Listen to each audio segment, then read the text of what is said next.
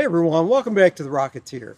I get a lot of questions on this channel about recovery. So today I talked to an expert, Buddy from Rocketman Parachutes, and he's going to show us some of the products that they sell and talk about this unique deployment bag that has a pilot chute on it.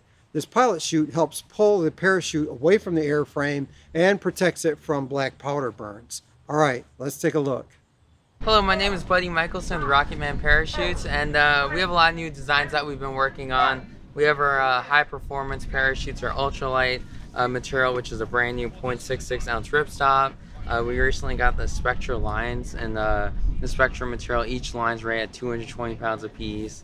So we've been making a lot of cool chutes with that, like our Proud American chutes. Every single star is all hand sewn. We also came out with this really cool streamer design. And what's nice is we manufacture these streamers in 16 feet, 32 feet, and 60, but then also over 300 foot in wider patterns. And it's a built-in Kevlar protector. It rolls right up, and you just hook onto this grommet here, and it protects the end. So we make all kinds of custom colors, custom sizes, and dozens of different parachutes. And then we also have deployment bags like the Kevlar built-in pilot chute. We're always coming up with new designs. Anyways, you can check us out on the-rocketman.com.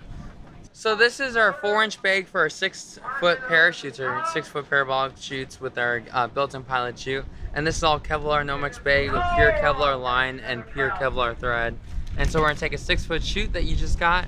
We're gonna open up here, untwist the lines, and then we're gonna pull to the top. All of our chutes have a top loop at the very top.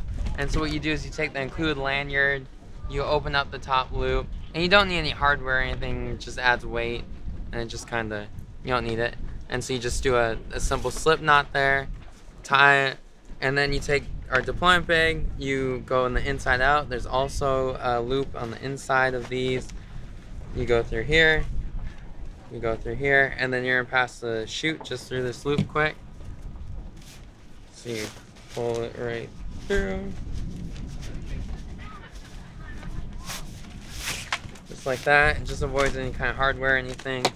Pull that tight, flip this back inside out, and then now we just pack it. So there's a lot of ways to pack these chutes correctly. Most times you just kind of stuff them in and it's fine, or you can S it back and forth. So you just stuff the parachute in,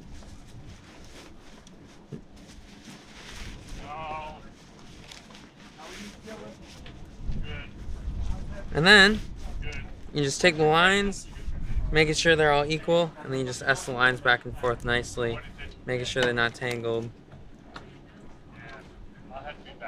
And then you can do a section like that. They're all nice and orderly. Go like that. And then down the slit is where you would connect your stuff. And then if there's any extra space, you can also put your shock cord in there as well and protect it. And then you put this in, and then you can just slide this right into your rocket, and it will go in. And then once it's done, and it would just come out just like that, and now your chute's open.